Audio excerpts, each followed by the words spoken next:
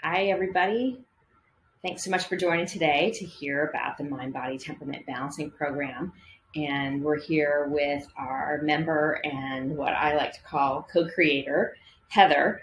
And Heather was very eager to share her experience that she's had. She's not been officially working with any of our physicians, but she was very curious about this program to help her on her journey of self-awareness, introspection, healing, etc. So we're here to get some information from her. So the first question I have that I know a lot of people don't really necessarily get right off the bat is, what is this and what is corrective energy? It can be homeopathic, it can be other corrective therapies. What does that really mean for you? Or where were you understanding, where was your understanding coming into this?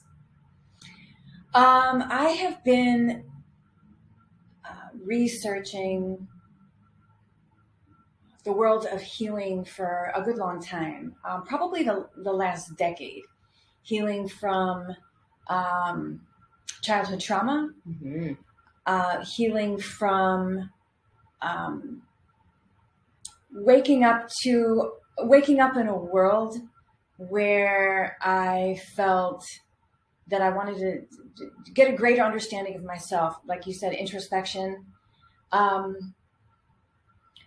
am a singer, I'm a songwriter, I'm a writer. So basically I live in a very artistic type of lifestyle. I see the world through a lens that most, as I'm finding out, do not.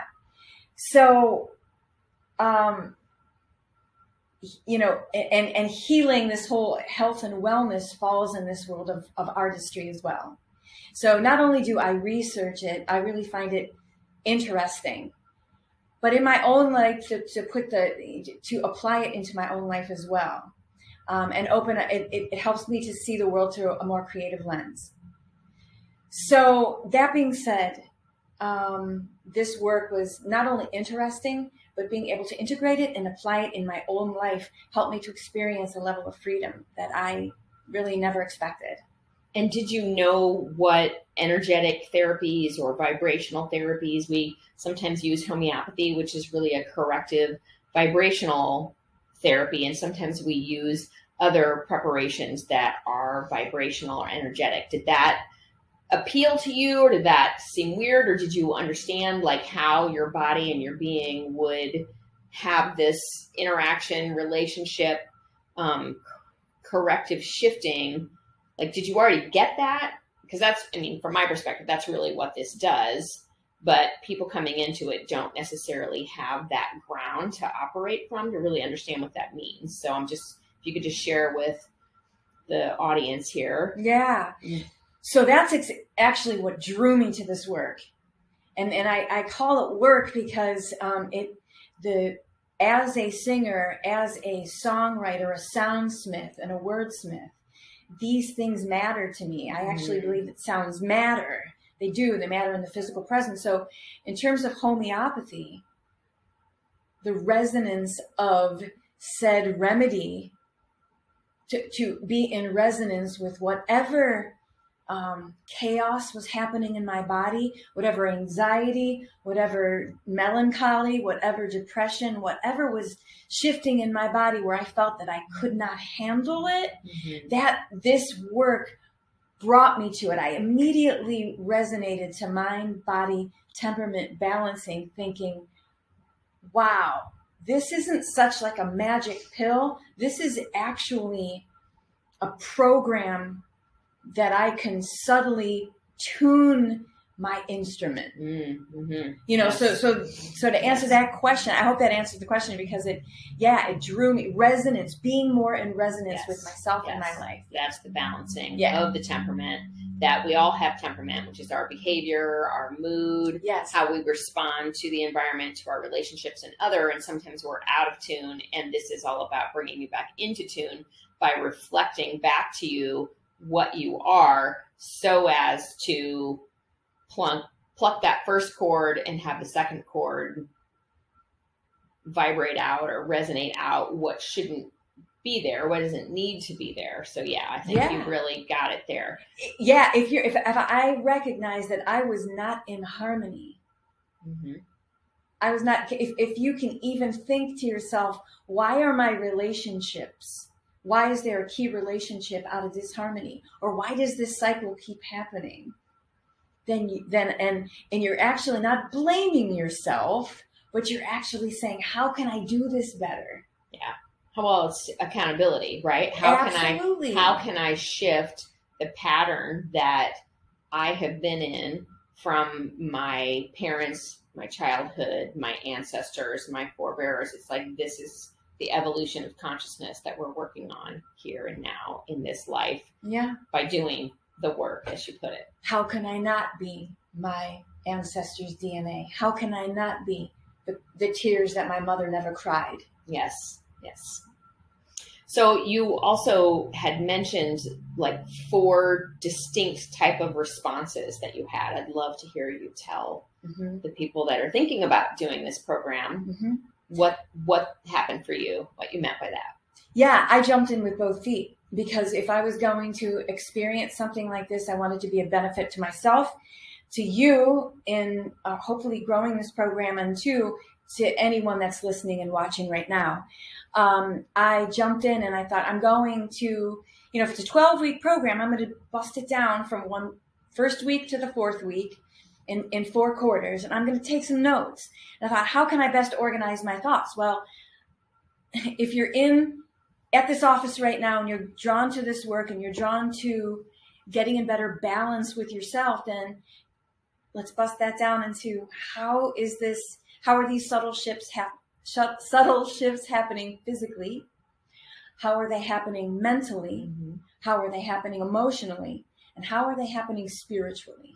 And so I would take down notes, not a lot, but I'd take some notes on what I first couple of days, looking at my bowel movement, for example, looking at a specific relationship that I'm having difficulty in, and I'm talking difficulty in, and I want there to be a better shift. So that's a relational, that's the relational.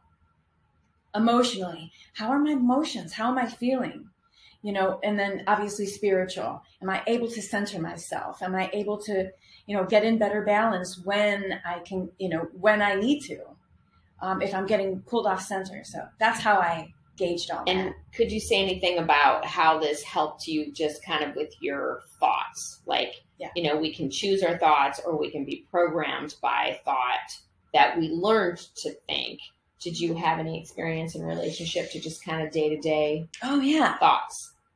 Yeah, well, I think because my level of commitment to this was such that doing something like this is a commitment to myself. I'm actually, what I like to say yes to my well-being. So I'm choosing to do this.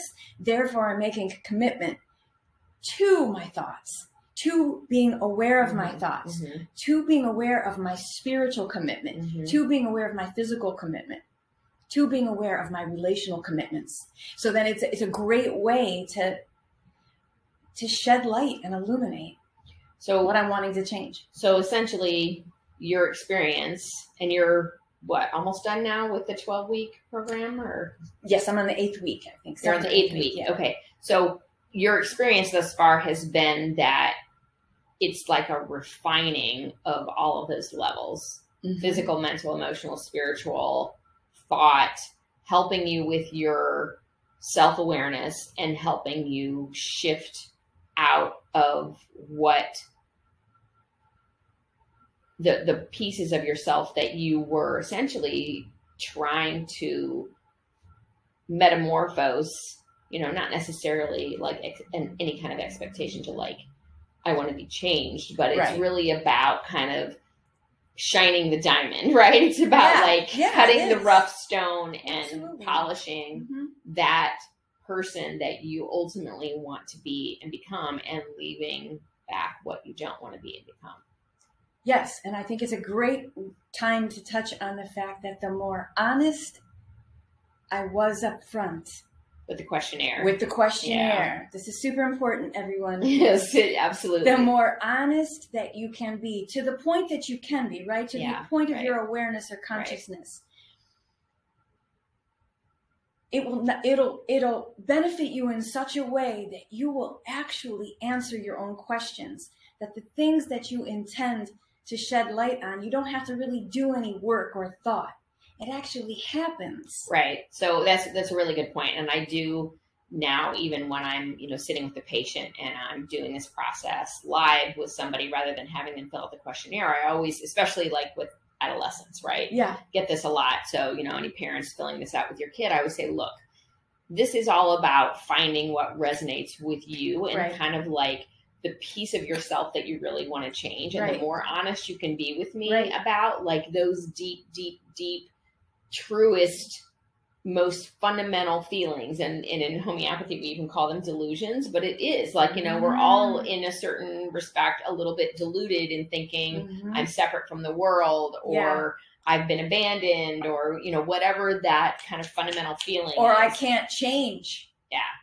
I can't change this. So just being really honest really helps me as the practitioner to select the specific remedies or correctives that we're using to individualize it to that person. So yes, thank you very much for mentioning that. Yes. And then the other thing is that the more honest that you are at the point that you can be about what it is that you want to refine or a sticking point or why is this cycle happening, just the whys, this process has seemed to open up the deeper issue. Because my whole thing was, I've always been that person of root cause.